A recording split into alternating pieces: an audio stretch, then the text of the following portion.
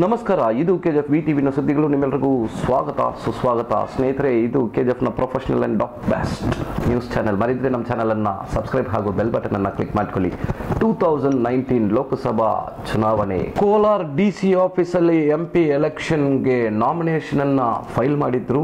RPI ಇಂದ Venkatesh independent candidate ಆದ first youngster with 25 years Santosh, JDU ಇಂದ ಕೋಲಾರ್ ಮುರಳಿ ಹಾಗೂ ಇಂಡಿಪೆಂಡೆಂಟ್ ಆಗಿ ನಾಮಿನೇಷನ್ ಫೈಲ್ ಮಾಡಿದ್ದಾರೆ DS ವೀರಯ್ಯ ಅವರು. ಮಂಜುನಾಥ್ ಚುನಾವಣೆಯ ಅಧಿಕಾರಿಗಳು ಹಾಗೂ ಕೋಲಾರ್ ಡಿಸ್ಟ್ರಿಕ್ಟ್ DC ಅವರ ಹತ್ರ 25/3/2019 ಒಟ್ಟಾಗಿ 18 ಕ್ಯಾಂಡಿಡೇಟ್ಸ್ MP ಎಲೆಕ್ಷನ್ಗೆ ನಾಮಿನೇಷನ್ ಫೈಲ್ ಮಾಡಿದ್ದಾರೆ. ನೋಡೋಣ ಇವತ್ತಿನ ಸುದ್ದಿ.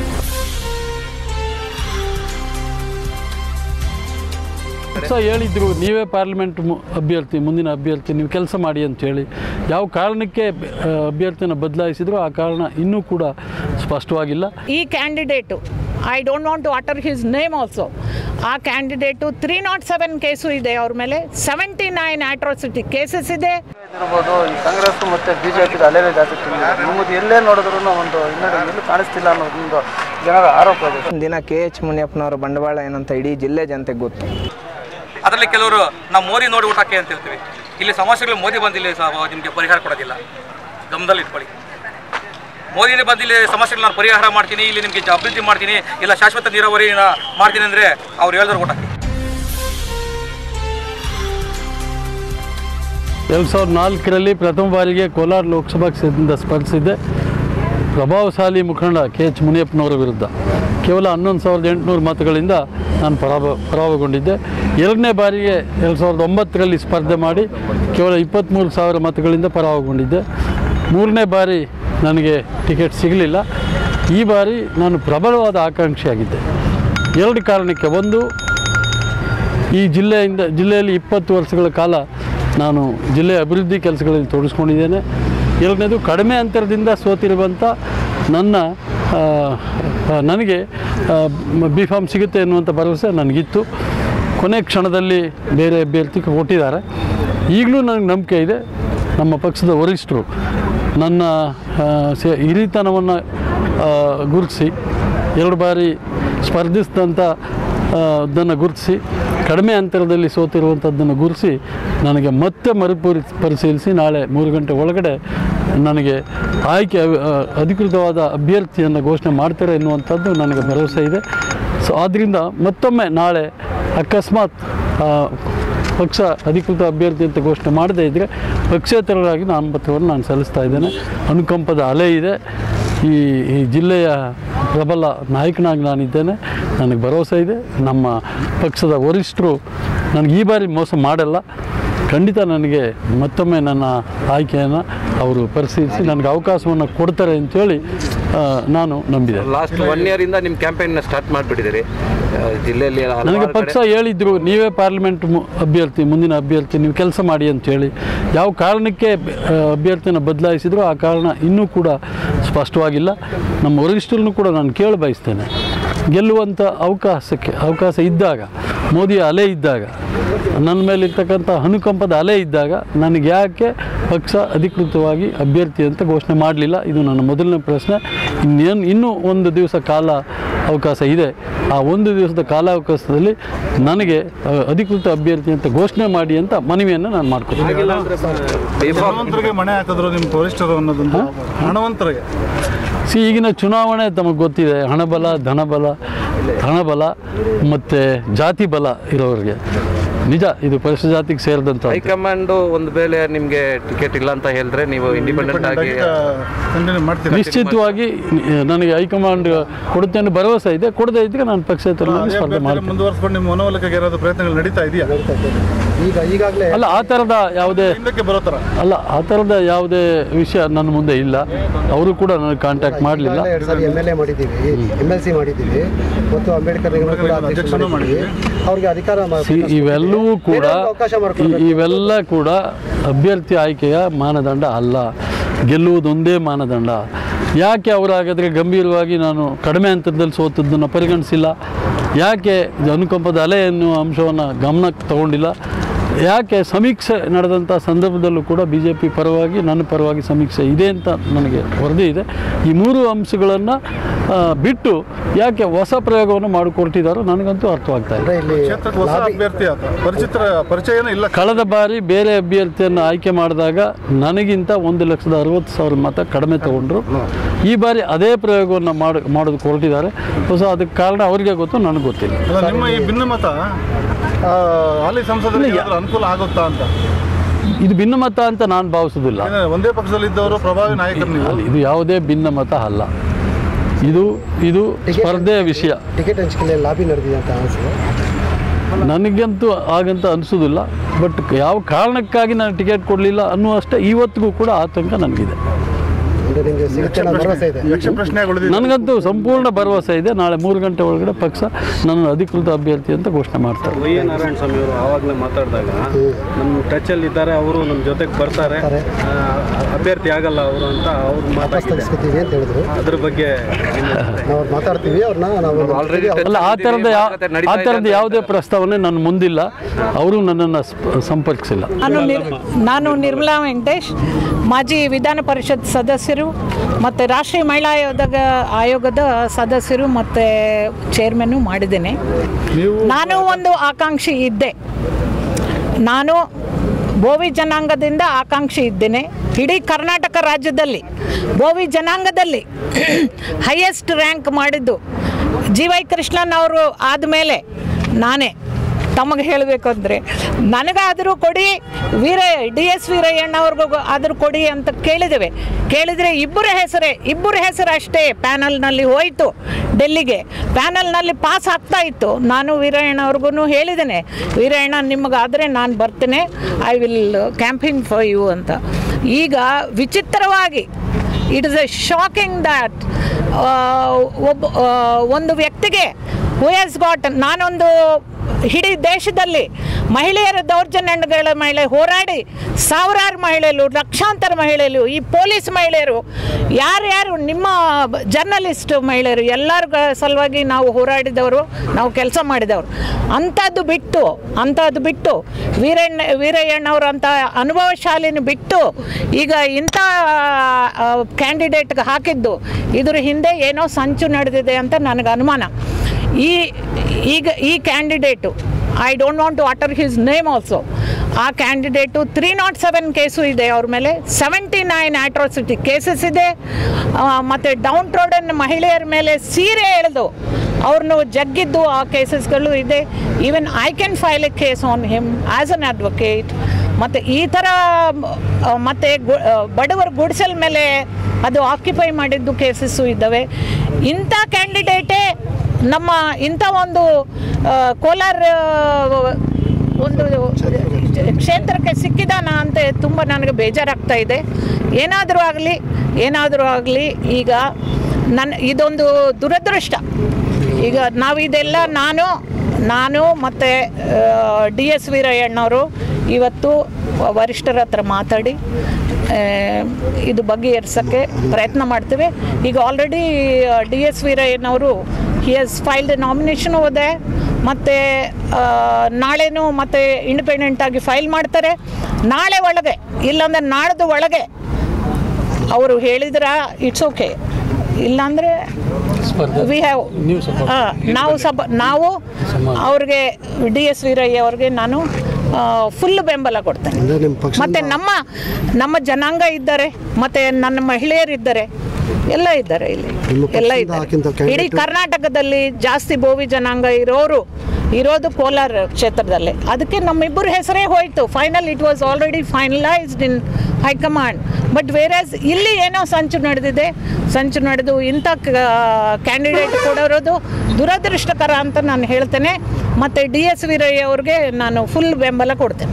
ನಿಮ್ಮ ಪಕ್ಷದ ಈಗ ಕ್ಯಾಂಡಿಡೇಟ್ ಹಾಕಿರೋದು ಇವತ್ತು ಪಕ್ಷಪಾತದಿಂದಾನೇ ಹಾಕಿದ್ದಾರೆ. ಬಂಡಾಯ ನಿಮ್ಮ ಭಾವನೆ ಸಮರ್ಥನ ಅಂತಾನ ಅಂದರೆ ನಾನು ಹಂಗೆ ಅಸಮರ್ಥರಲ್ಲ. ಒಂದು ಮೋದಿಜಿ ಅವರ ನೇತೃತ್ವದಲ್ಲಿ ಅಸಮರ್ಥರಲ್ಲ, ನಾವು ತುಂಬ ಸಮರ್ಥರು, ತುಂಬ ಸಮರ್ಥರು, ನಾವಿಬ್ಬರು ತುಂಬ ಸಮರ್ಥರು ಕೊಡೋ ಬದಲಿ ನಿಮ್ಮ ಪಕ್ಷಕ್ಕೆ ಈಗ ಅಭ್ಯರ್ಥಿ ಅಸಮರ್ಥರು. ನಾನೀಗ ಹೇಳ್ತಾ ಇದ್ದೀನಲ್ಲ, ನಾವೊಂದು ಇಡೀ ದೇಶದಲ್ಲಿ ಮಹಿಳೆಯರ ಮೇಲೆ ದೌರ್ಜನ್ಯಗಳ ತಡೆ ಕಟ್ಟಿ ನಾನು ಮಾಡಿದವಳು, ಕೆಲಸ ಮಾಡಿದವರು ತುಂಬ ನಿಷ್ಠೆಯಿಂದ. ಇಲ್ಲಾಂದರೆ ಆ ಮಟ್ಟಕ್ಕೆ ಒಂದು ದಲಿತ ಮಹಿಳೆಯಾಗಿ ಆ ಮಟ್ಟಕ್ಕೆ ಹೋಗೋದು ತುಂಬ ಕಷ್ಟ. 2 ಟೆನ್ಯೂರ್ ಮಾಡಿದ್ದೇನೆ ನಾನು, ವಿಧಾನ ಪರಿಷತ್ ಸದಸ್ಯರು ಮಾಡಿದ್ದೇನೆ. ಈ ಒಂದು ನಿಟ್ಟಿನಲ್ಲಿ ಇಂಥ ಒಂದು ಕ್ಯಾಂಡಿಡೇಟ್ಗೆ ಇಂಥ ಒಂದು I have no words to say, ಇಂಥ ಒಂದು ಮಹಿಳೆಯರ ಮೇಲೆ ಸೆರೆಗೆಳೆಯೋದು, ಈ ಥರ ಕ್ಯಾಂಡಿಡೇಟ್ಗೆ ಹಾಕಿ ಕೋಲಾರ ಜಿಲ್ಲೆಯಲ್ಲಿ ಇದೊಂಥರ ನನಗೆ I have no words to say. It is very shocking. If he is the final candidate in BJP, yes. How was? We will think of that. ಅಲ್ಲ, ಈಗ ಪಕ್ಷ ಅವ್ರನ್ನೇ ಮಾಡ್ತು ಅಂತ ಇಟ್ಕೊಳ್ಳಿ, ಆಗ ನೀವು ಇನ್ನೂ ಇದೆ, ಇಲ್ಲ ಮಾಡಲ್ಲ. ಹೆಂಗಿರುತ್ತೆ ಮೇಡಮ್? ನೀವು ಪಕ್ಷಕ್ಕೆ ಅಲ್ಲ, ಕೇಳಿ, ಪಕ್ಷಕ್ಕೆ ಬದ್ಧರಾಗಿರ್ತೀರಾ ಅಥವಾ ನೀವು ವೀರಯ್ಯನವರ ಇದಕ್ಕೆ ಕೇಳಿ. ಈಗ ಇನ್ನೂ ಟೈಮ್ ಇದೆ, ಅದು still 48 hours time is there.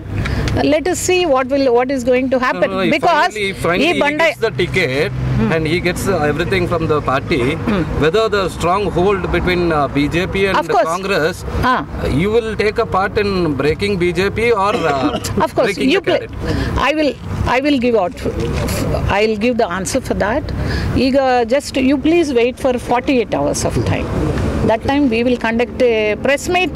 Me and Veerayana will conduct a press meet and resolve the things. And we are going to fight against this, against this person who did lot of atrocities on women. Woman ಮೇಲೆ ದೌರ್ಜನ್ಯಗಳು ಮಾಡೋ ಮನುಷ್ಯನಿಗೆ candidate ಮಾಡಿ ನಮ್ಮಂಥವ್ರಿಗೆ ಕಡೆಗಣಿಸಿ, ನಾವಾದರೆ ಮಹಿಳೆಯರೆಲ್ಲ, ಕೋಲಾರ ಮಹಿಳೆಯರಿಗೆಲ್ಲ ನಾನು ದೇಶದ ಮ್ಯಾಪಲ್ಲಿ ಇಡಿಸ್ಬಿಡ್ತಿದೆ.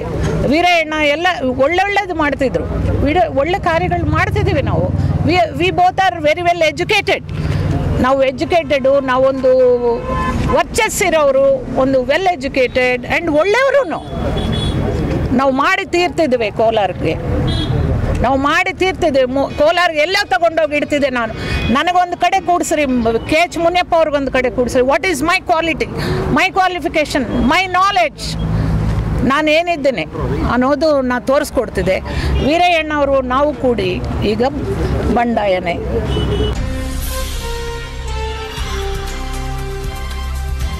Republican party of ಇಂಡಿಯಾದ ಅಭ್ಯರ್ಥಿ ವೆಂಕಟೇಶಪ್ಪ ಅವರಿಗೆ ಮತ ನೀಡುವುದರ ಮೂಲಕ ಇವರನ್ನು ಗೆಲ್ಲಿಸಬೇಕು ಅಂತೇಳಿ ನಾನು ಮತದಾರರಲ್ಲಿ ಮನವಿ ಮಾಡ್ತಾ ಇದ್ದೀನಿ. ಏನು ಇದು ಪ್ರಣಾಳಿಕೆ ಕೊಡ್ತೀವಿ ಜನತೆಗೆ? ನೋಡಿ, ಕೋಲಾರ ಜಿಲ್ಲೆ, ಚಿಕ್ಕಬಳ್ಳಾಪುರ ಜಿಲ್ಲೆ, ಈ ಎರಡೂ ಜಿಲ್ಲೆಗಳನ್ನು ಪ್ರತಿನಿಧಿಸ್ತಕ್ಕಂಥ ಲೋಕಸಭೆ ಕಳೆದ 7 ಅವಧಿಗಳಿಂದ ಅಂದರೆ 35 ವರ್ಷಗಳಿಂದ ಯಾವುದೇ ಅಭಿವೃದ್ಧಿಯನ್ನು ಹೊಂದಿಲ್ಲ. ಅಂದರೆ ಈ ಹಿಂದಿನ ಸಂಸತ್ ಸದಸ್ಯರು ಬರೀ ಮತದಾರರನ್ನು ದಿಕ್ಕು ತಪ್ಪಿಸಿ ಸಂಸದರಾದರೆ ಹೊರತು ಈ ಮತದಾರರ ಅಭಿವೃದ್ಧಿಗೆ ಯಾವುದೇ ಒತ್ತು ಕೊಟ್ಟಿಲ್ಲ. ನಿಮಗೆ ಆಜುಬಾಜಿನ ಜಿಲ್ಲೆಗಳಿಗೆ ನಾವು ಹೋಲಿಸಿದಾಗ ಅಥವಾ ಕೋಲಾರದ ಯಾವುದೇ ಜಿಲ್ಲೆಗೆ ಹೋಲಿಸಿದಾಗ ಇಲ್ಲಿರ್ತಕ್ಕಂಥ ಎಲ್ಲ ಮತದಾರರು ಕೂಡ ಇವತ್ತು ಯೋಚನೆ ಮಾಡಬೇಕು ಗಂಭೀರವಾಗಿ. ಇರ್ಬೋದು, ಈ ಕಾಂಗ್ರೆಸ್ ಮತ್ತು BJP ಅಲೆನೇ ಜಾಸ್ತಿ ತುಂಬಿದೆ. ನಿಮ್ಮದು ಎಲ್ಲೇ ನೋಡಿದ್ರು ಒಂದು ಹಿನ್ನಡೆ ಎಲ್ಲೂ ಕಾಣಿಸ್ತಿಲ್ಲ ಅನ್ನೋದೊಂದು ಜನರ ಆರೋಪ ಇದೆ ಸರ್. ಇದ್ರ ಬಗ್ಗೆ ಹೇಳ್ತೀರಾ ಸರ್? ಪ್ರಚಾರ ಮತ್ತು ಸೋಷಿಯಲ್ ಮೀಡಿಯಾದಲ್ಲಿ ನಡೆಸ್ತಾ ಇರ್ತಕ್ಕಂಥ ಕಾರ್ಯಾಚರಣೆ ಅದು ನಿಜ ಜೀವನದಲ್ಲಿ ಅಥವಾ ವೋಟ್ ಆಗಿ ಪರಿವರ್ತನೆ ಆಗುತ್ತೆ ಅನ್ನೋದಿಲ್ಲ.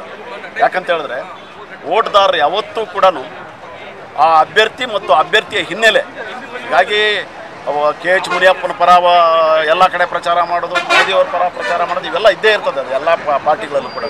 ನಮ್ಮ ಪಕ್ಷದ ಅಭ್ಯರ್ಥಿ ಹೊಸದೇನಲ್ಲ. ನಮ್ಮ ಪಕ್ಷದ ಅಭ್ಯರ್ಥಿ ಇದುವರೆಗೆ 8 ಜನ 9 ಜನ ಭ್ರಷ್ಟಾಚಾರದ ವಿರುದ್ಧ ACPಗೆ ಹಿಡ್ಕೊಟ್ಟು ಜೈಲು ಕಳಿಸಿರ್ತಕ್ಕಂಥ ಅಭ್ಯರ್ಥಿ. ಕಾರ್ಯಾಚರಣೆ ಆಲ್ರೆಡಿ ನೆನ್ನೆ ಅಲ್ದು ಮೊನ್ನೆ ಮತದಾರರ ಪಟ್ಟಿ ಕೇಳೋದಕ್ಕೆ ಹೋದಾಗ ಹಿಡ್ಕೊಟ್ಟಿರ್ತಕ್ಕಂಥ ಅಭ್ಯರ್ಥಿ. ಅಂದರೆ ಇದಕ್ಕಿನ್ನ ಸ್ಪಷ್ಟ ಒಂದು ಒಳ್ಳೆ ಉದಾಹರಣೆ ಯಾವುದಿದೆಯಲ್ಲ, ಯಾವ ಅಭ್ಯರ್ಥಿ ಈ ರೀತಿ ಮಾಡಿದ್ದಾರೆ?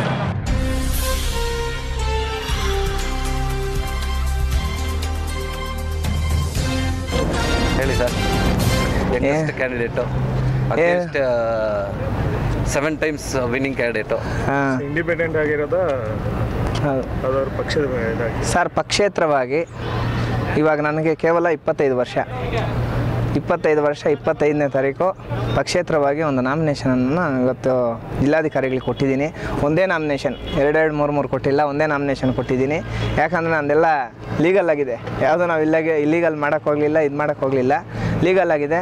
ನಾನು 1300 ಹಳ್ಳಿಗಳಲ್ಲಿ ಸಂಘಟನೆ ಓಪನ್ ಮಾಡಿ 1,80,000 ಜನ ಹೆಣ್ಣುಮಕ್ಕಳು ನಮ್ಮ ಸಂಘಟನೆಯಲ್ಲಿದ್ದಾರೆ.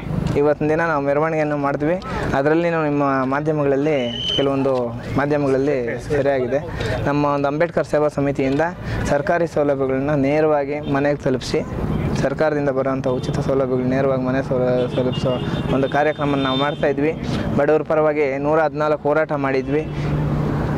ಅಂತರ್ಜಾತೀಯ ವಿವಾಹಗಳ 143 ಅಂತರ್ಜಾತೀಯ ವಿವಾಹಗಳನ್ನ ಮಾಡಿಸಿದ್ದೀವಿ. ಇದೆಲ್ಲ ಮುಂದಿನ ದಿನಗಳಲ್ಲಿ ನನಗೆ ವರದಾನ ಆಗುತ್ತೆ. ಇನ್ನೊಂದೇನೆಂದರೆ ಇವತ್ತಿನ ದಿನ KH ಮುನಿಯಪ್ಪನವರ ಬಂಡವಾಳ ಏನಂತ ಇಡೀ ಜಿಲ್ಲೆ ಜನತೆಗೆ ಗೊತ್ತು. 1 2 ಅಲ್ಲ 8 ವಿಧಾನಸಭಾ ಕ್ಷೇತ್ರಗಳಲ್ಲಿ KH ಮುನಿಯಪ್ಪನವರ ಬಂಡವಾಳ ಏನಂತ ಇಡೀ ಕೋಲಾರ ಜಿಲ್ಲೆಗೆ ಗೊತ್ತು. BJP ಅಭ್ಯರ್ಥಿ ಏನೋ ಇವತ್ತಿನ ದಿನ ನೀವು ಕೇವಲ 2 ದಿನದಿಂದೆ ಬಂದುಬಿಟ್ಟು ಒಂದು ಟಿಕೆಟ್ ತಗೊಳ್ಳೋಂಥ ಒಂದು ಕೆಲಸ ನಡೆದಿದೆ. ನಾವು ಕ್ಷೇತ್ರದಲ್ಲಿ ಸುಮಾರು ಕೆಲಸಗಳು ಮಾಡ್ಕೊಂಡು ಬಂದಿದ್ದೀವಿ. 100% ನಾವು ಗೆದ್ದೇ ಗೆಲ್ತೀವಿ ಅಂತ ಹೇಳ್ಬಿಟ್ಟು ಪಕ್ಷಕ್ಕೆ ನೀವು ಯಾವುದೋ ಹೋಗಿಲ್ಲ, ಟಿಕೆಟ್ ಯಾವುದೇ ಪಕ್ಷಕ್ಕೆ ನಾವು ಒಂದು ಒಲವು ನಾವು ತೋರ್ಸೋಕೆ ಹೋಗಲಿಲ್ಲ. ಏಕೆಂದರೆ ಪಕ್ಷಗಳ ಒಂದು ಸಿದ್ಧಾಂತಗಳು, ನಮ್ಮ ಬಾಬಾ ಸಾಹೇಬ್ ಅಂಬೇಡ್ಕರ್ ಅವರ ಒಂದು ಸಿದ್ಧಾಂತಗಳನ್ನ ನಾವು ಇದು ಮಾಡಿಕೊಂಡು ಜನ ಆಶೀರ್ವಾದ ಮಾಡಿದ್ದಾರೆ ಸರ್. ಜನ ಆಶೀರ್ವಾದ ಮಾಡಿದ್ದಾರೆ.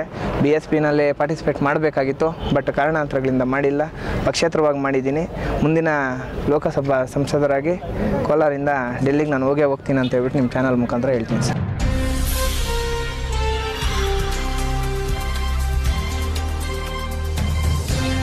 ನಮಸ್ಕಾರ, ಹೆಸರು ಕೋಲಾರ ಮುರಳಿ ಅಂತ.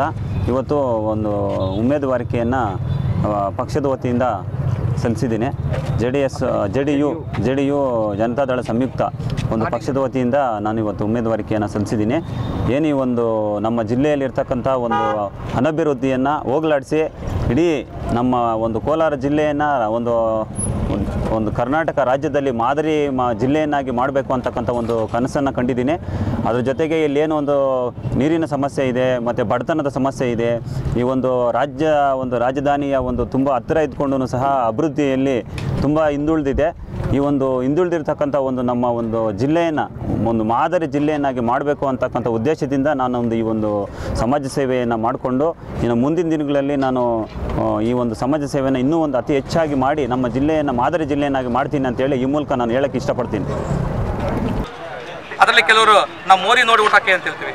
ಇಲ್ಲಿ ಸಮಸ್ಯೆಗಳು ಮೋದಿ ಬಂದಿಲ್ಲ ನಿಮಗೆ ಪರಿಹಾರ ಕೊಡೋದಿಲ್ಲ, ಗಮನದಲ್ಲಿ ಇಟ್ಕೊಳ್ಳಿ. ಮೋದಿನೇ ಬಂದಿಲ್ಲಿ ಸಮಸ್ಯೆಗಳು ನಾನು ಪರಿಹಾರ ಮಾಡ್ತೀನಿ, ಇಲ್ಲಿ ನಿಮಗೆ ಅಭಿವೃದ್ಧಿ ಮಾಡ್ತೀನಿ, ಇಲ್ಲ ಶಾಶ್ವತ ನೀರಾವರಿನ ಮಾಡ್ತೀನಿ ಅಂದರೆ ಅವ್ರು ಹೇಳಿದ್ರು ಊಟಕ್ಕೆ. ಅಥವಾ ರಾಹುಲ್ ಗಾಂಧಿಯವರು ಬಂದು ಇಲ್ಲ ನಾನೇ ಬಂದಿಲ್ಲಿ ನಿಮ್ಗೆ ಏನು ಬೇಕು ಅಭಿವೃದ್ಧಿಗಳು ಮಾಡ್ತೀನಿ ಅಂತ ಮಾತು ಕೊಡಲಿ, ಅಗ್ರಿಮೆಂಟ್ ಹಾಕ್ಕೊಡ್ಲಿ, ಅವ್ರಿಗೆ ಊಟಕ್ಕೆ. ಅದು ಬಿಟ್ಬಿಟ್ಟು ಎಲ್ಲೋ ಏನೋ ನಡೀತಿದೆ ಅಂತ ಹೇಳೋದಕ್ಕೆ ನೋಡಿ ನಾವು ಅವ್ರು ನೋಡಿ ಓಟ್ ಹಾಕ್ತೀವಿ, ಇವ್ರು ನೋಡಿ ಓಟ್ ಹಾಕ್ತೀವಿ ಅನ್ನೋದು ತಪ್ಪು. ಯುವಕರು ಎಚ್ಚೆತ್ಕೊಳ್ಬೇಕು. ನಾವು ಹೇಳೋದಕ್ಕೊಂದು ಇಚ್ಛೆ ಪಡ್ತೀವಿ. ಏನಂತಂದ್ರೆ JDU ಪಾರ್ಟಿಗೆ, ಶ್ರೀರಾಮ್ ರೆಡ್ಡಿ ಅವರಿಗೆ, ಡಾಕ್ಟರ್ ನಾಗರಾಜ್ ಅವರಿಗೆ, ಬಾಳಿದ ಗುರುತಿಗೆ. ಏನಂದ್ರೆ ನಮ್ಮ ಕೋಲಾರ ಮುರಳಿಯವರು ನಿಮಗೆ ಬೇಕಾದ್ರೆ ಪ್ರತಿ ಒಂದು ವಿಲೇಜಲ್ಲಿ ಇರ್ತಕ್ಕಂಥ ಪ್ರತಿ ಒಂದು ಗ್ರಾಮ ಪಂಚಾಯತಿಯಲ್ಲಿರ್ತಕ್ಕಂಥ ಜನಗಳಿಗೆ ಪಂಚಾಯತಿ ಬರ್ಬೇಕಾದ್ರೆ ನಾವು ಅಗ್ರಿಮೆಂಟ್ ಮಾಡಿಕೊಡ್ತೀವಿ.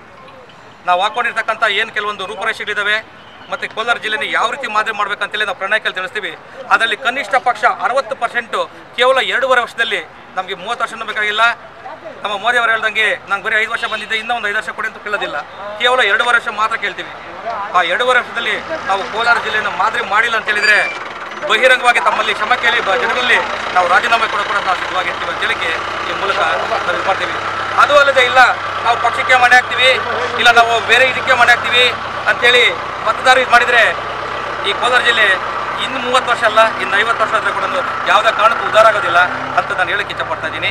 ದಯವಿಟ್ಟು ಮತದಾರ ಎಚ್ಚೆತ್ಕೊಂಡು ಈ ಬಾರಿ ವಿದ್ಯಾವಂತರು PhD ಹೋಲ್ಡರ್ ಇದ್ದಾರೆ ನಮ್ಮ ಮುರಳಿಯವರು. ವಿದ್ಯಾವಂತರಿಗೆ ಏನು ಮಾಡಬೇಕು, ಯಾವ ರೀತಿ ಮಾಡಬೇಕು ಅಂತೇಳಿ ಒಂದು ಜ್ಞಾನ ಇರುತ್ತೆ. ದಯಮಾಡಿ ಇಂಥ ಯುವಕರನ್ನ ಮತ್ತು ವಿದ್ಯಾವಂತರನ್ನ ಸಂಸದರನ್ನ ಮಾಡಬೇಕಂತೇಳಿ ಈ ಮೂಲಕ ನಾನು ಕೋಲಾರ ಜನತೆಯಲ್ಲಿ ಕೇಳ್ಕೊತಾ ಇದ್ದೀನಿ. ಜೈ ಹಿಂದ್, ಜೈ JDU, ಜೈ ಕರ್ನಾಟಕ. ಸ್ನೇಹಿತರೆ, ಇಷ್ಟೊತ್ತು ನೀವು ನೋಡಿದ್ದು KGF's professional and best online news channel. ಮರಿದ್ರೆ ನಮ್ಮ ಚಾನಲನ್ನು ಸಬ್ಸ್ಕ್ರೈಬ್ ಹಾಗೂ ಬೆಲ್ ಬಟನನ್ನು ಕ್ಲಿಕ್ ಮಾಡ್ಕೊಳ್ಳಿ. ಮುಂದಿನ ಸುದ್ದಿಯಲ್ಲಿ ನೋಡೋಣ. ನಮಸ್ಕಾರ.